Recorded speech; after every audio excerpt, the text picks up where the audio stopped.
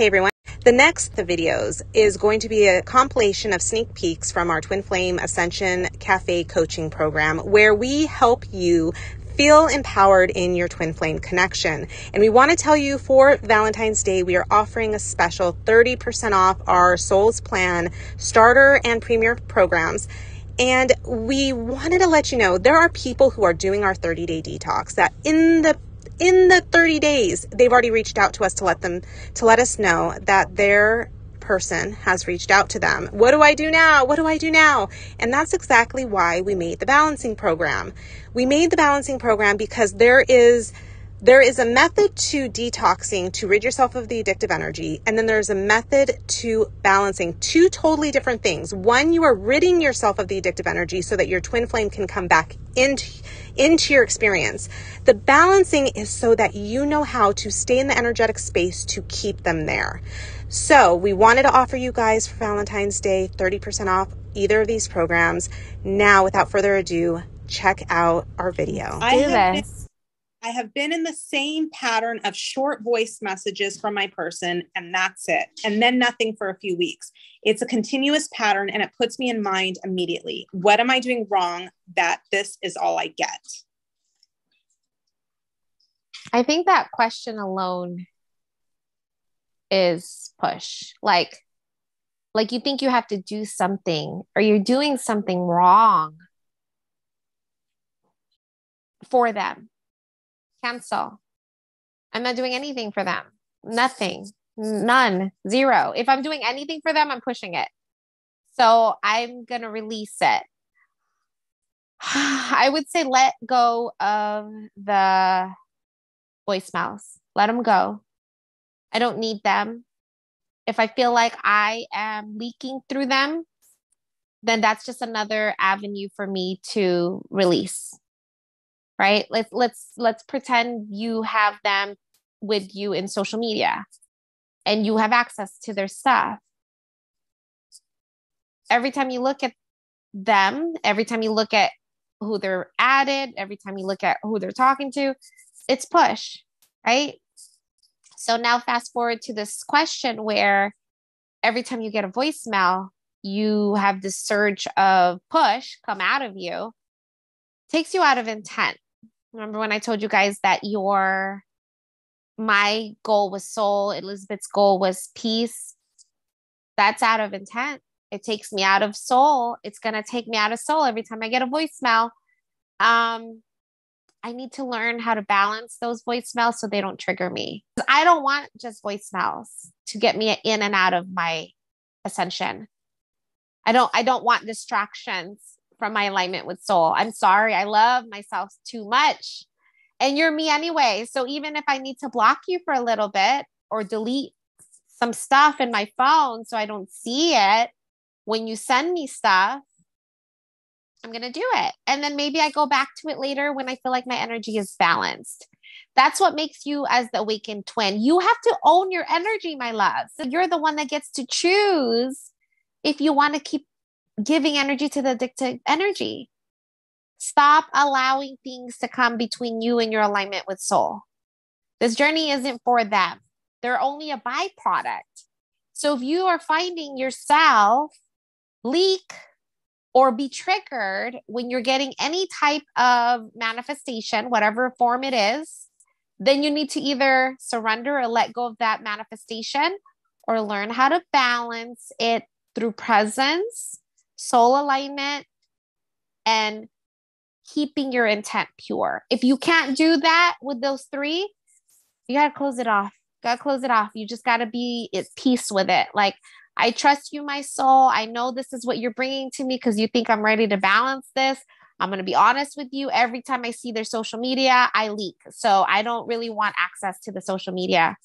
Or every time I get a voicemail and they know they can call me, every few months to search my energy back and push. I don't need it.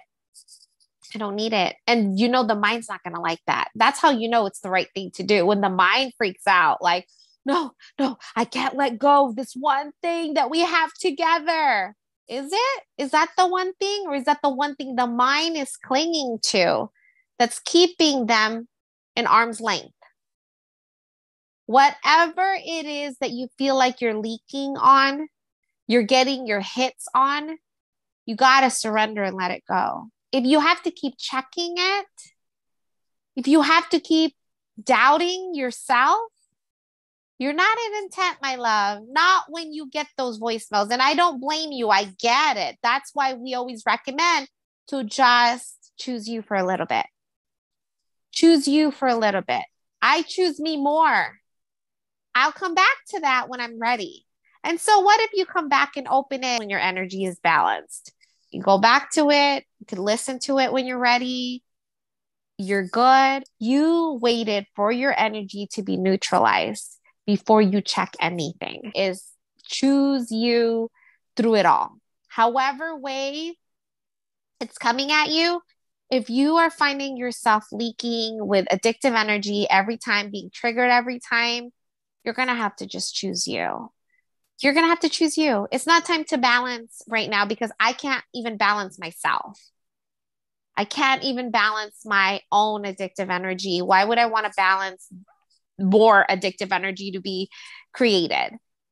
Now you can say, all right, so I trust you, bring it. I'm going to balance whatever the heck you bring in front of me, and I'm going to make myself priority. Then yeah, guess what happens when you do that? Those voicemails aren't going to touch you. They're just going to be like, whoop, voicemail bounces right off you. That's how you can balance the voicemails. But if you get any feeling of addictive energy, nope, I don't want it. I don't need it. I choose me. I'm going to line back to soul. They're going to have to find another way to me because right now my addictive energy is cray cray and I'm not okay with this. I'm not okay with being aligned with soul, reaching this beautiful Satori moments, making this intent about me, and then starting all over again every time they come in. I can relate to this question so much. And there's a couple things I want to. One is we've told this story. I've told this story many times that I had got to the place of surrender where I told my person, don't contact me. And they said, well, why would I do that? I want to keep in contact with you. And like looking back, it was the text messages. Those were my leaks. He would text and those were my leaks. I leaked off them. And my addictive energy would spike, surge. I would want to respond immediately. And then it was like, I hated that feeling. I hated that feeling so much that's when I was like, I can't do this anymore. And that's why I texted and said, please stop messaging me because I couldn't handle it. And it was shortly after that when I surrendered the texting because I told him I don't want to hear. That's when he started coming in. I mean, I was in soul, but it wasn't through even text. That's when he started showing up 5:30 in the morning after he'd gone to the gym to go swimming. It was like this next level of, I'm going to see you face to face again because I'd already surrendered the text messages. Like now looking back, that's sort of what I did. And I see this pattern from a lot of clients. A lot of clients will stick to one thing, like Joanne said, that will get them the hit, that they will cling. Mind will cling to it. So some people will be a third party. Some people it'll be text messages. Some it'll be like this client is the voice messages. There's Games. It's everything. Yes. You will know what you're leaking off of, what your kryptonite is. This is the kryptonite to your journey with soul. If it makes you back in mind and you're ruminating, that's the kryptonite. That's what you need to surrender. Yeah. You need to surrender whatever that is. You'll know what it is, my loves. It can be, like I said, the access to social media. You can easily find them. You know that they can text you anytime. They haven't blocked you. So you check your phone from time to time to see if they text you. That's a leak. Yeah, kryptonite. So when we say surrender doesn't just mean the person, the energy of the person. It means anything that is taking you away from intent, anything that is spiking, anything that is putting you in a place of seeking them, seeking the hit, seeking the energetic high.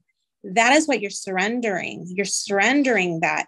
And so, like I said, I see people get in these patterns, cling to these things. And it's like, as soon as they let that thing go, poof, they have this huge internal shift.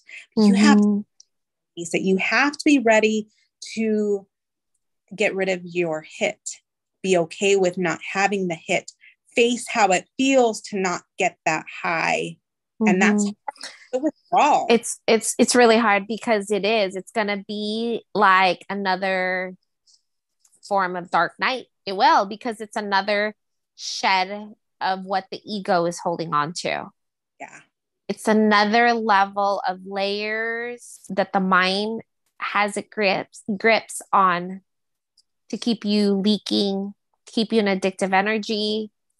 And you'll never really focus on your ascension when you keep going back and forth. Like, you can't.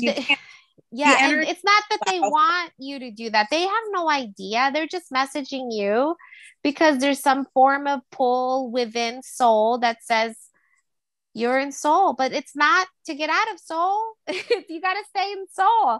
So if you have these things that trigger you, right? Like we said, the third party, you have constant dreams that you ruminate on. Maybe you think about like beautiful memories over and over.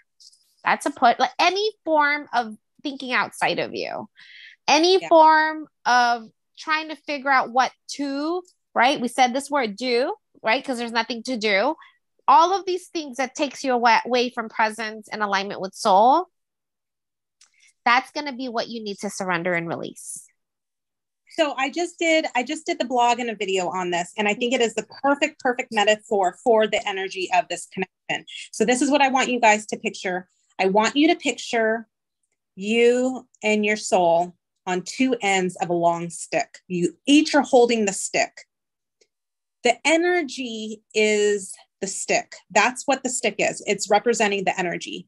Every single time you get into mind, you're pushing, and the person's just holding. Your soul is just holding on to the stick. And every time you're in mind, you're pushing that stick, that energy, and they're naturally backing up from you. Mm-hmm. They don't mean to. They don't want to. They can't help it. This pushing them away from you.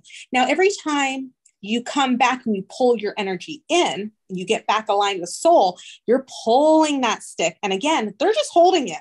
They're just moving with the stick. They're moving with. So every time you're pulling your energy in, every time you're focusing on you, you're pulling that stick and you're allowing them to get in your same energetic space. That's all. Stick is indicative of the energy, and they can't help what you're doing. So you are controlling the entire everything. You're controlling how the direction they go in based on how your energy is. So if you're allowing yourself to leak because you want the hit of that voice message, you're essentially pushing that stick with them farther away. That's what it is. What you need to do is choose you, drop the stick. Drop the stick. No more stick. No more stick to push from. Yeah. Just let the stick go. Surrender on whatever leaks you're allowing your energy to go to. And that's the only way out is in. Yeah.